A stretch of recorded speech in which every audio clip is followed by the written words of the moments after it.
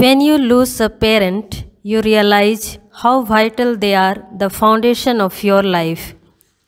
Anita Kullu's mother died, leaving behind her husband, son, and Anita herself, then a very small baby. She was taken care of by her aunt, who herself was poor and already had 5 sons. She brought Anita to her house in a small city and enrolled her in a primary school run by the Ursuline Sisters. She received help from sponsorship. When the COVID-19 pandemic entirely halted the normal course of teaching learning, Anita had to go back to her home, finding that her father was in jail and her only brother working in the other's field for his survival. Finding herself alone, she didn't know what to do. Then came an urgency to work as a maid servant in a big city. She worked for almost a year, missing everything terribly.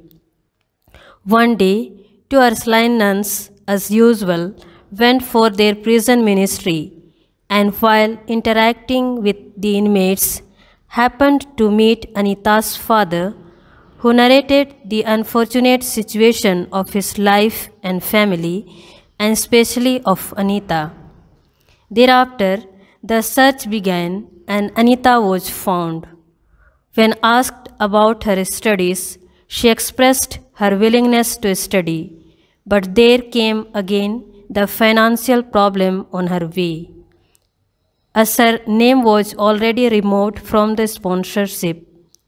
Knowing her great desire to receive education, sisters thought of finding some help for her, and now she is once again admitted in the same school for the second time, where she is pursuing her study with great hope and determination to make her future bright.